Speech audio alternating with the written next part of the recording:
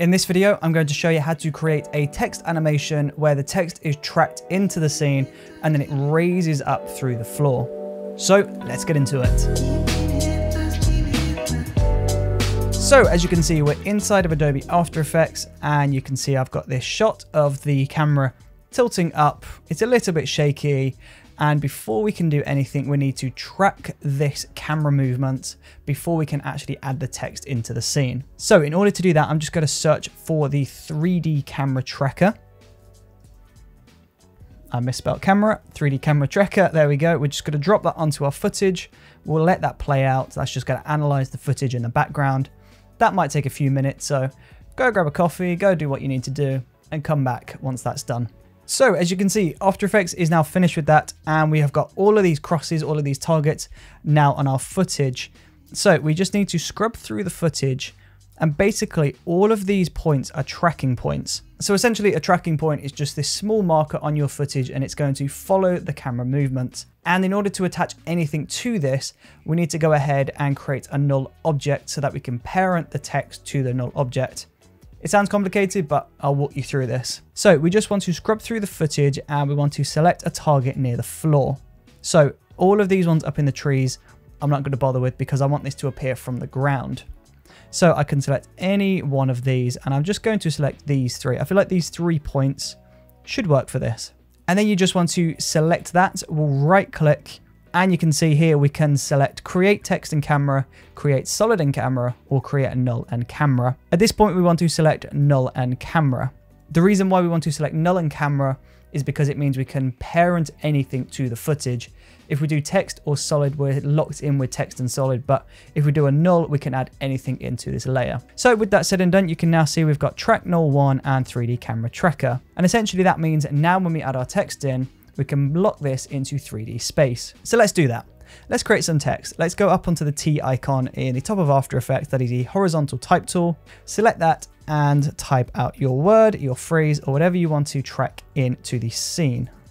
I'm just going to do my last name like this. And then we'll go to the character window. And if you can't see the character window, then just go into window and make sure character is enabled.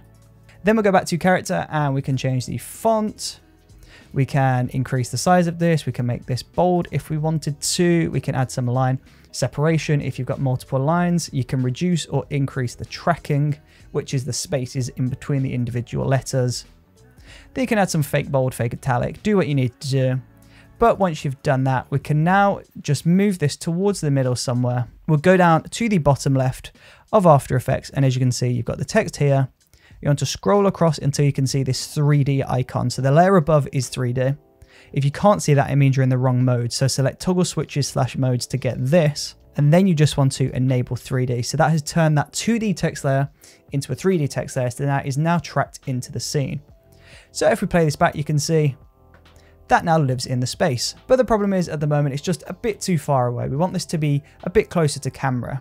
So let's go into that text layer. We'll go transform. And you can see we've got position and scale. By default, you'd think if you increase the scale, it's going to move forward, but all that's doing is just increasing the size. It's not actually bringing that further, which means when we start down here, it's still all the way back there. So instead of doing that, we're just going to bring this forward in position. So select position. The first number is going to be left and right. The second number is going to be up and down. And that's what we're going to use to animate this up from the floor.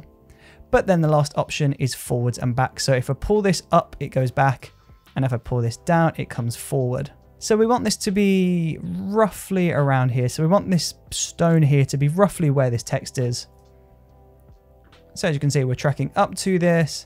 And that looks like it's locked into the scene. But the problem is now that it's a lot closer to camera, we need to decrease the scale. So let's decrease the scale.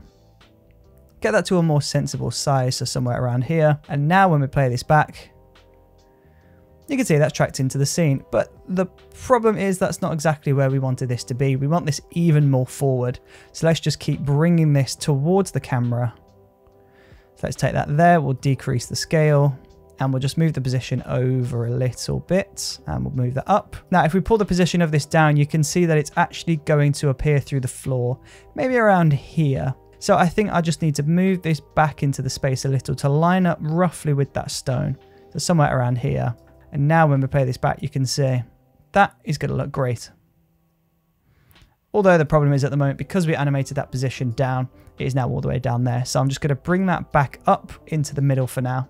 And when we play this back, you can see that text is tracked in. So let's now move on to the point where we animate this up. So before we can do that, we first just need to create a layer that this text is going to appear from. So if we just simply animate the position up, it will look like it's just waiting there ready to go. We want this to come through the floor, preferably in one of these gaps between the tiles. So I'm just going to grab that video footage, we'll copy and paste that, drag that to the top. And then from there, you just want to select one of these lines roughly. So let's go for this one behind the stone. And I'm just going to select that layer and we'll just draw a mask around this layer like this. It doesn't need to be perfect. It's completely fine if this is rough. But then we're just going to draw this mask like this.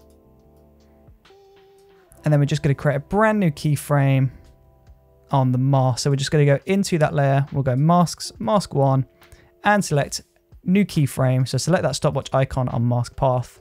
Then we're just going to move across and we'll just move that mask to follow that point. So I'm using this stone as reference. So feel free to go in between these keyframes and just move that mask to follow.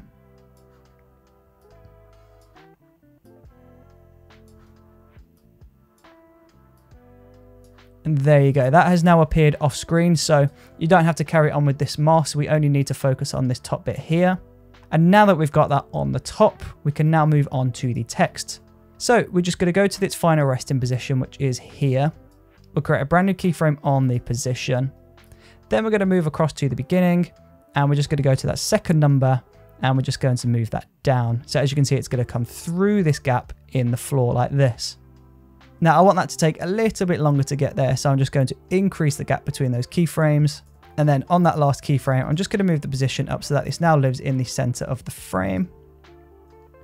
Now, as you can see, if we go through to the point where it starts to break through the floor, it's just this hard edge.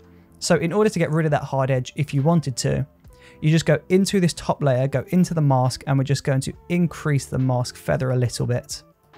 So set it to 25, and that's how this now looks. Of course, it doesn't have to be as soft as that. You can pull that down to a smaller number. So let's go for 10.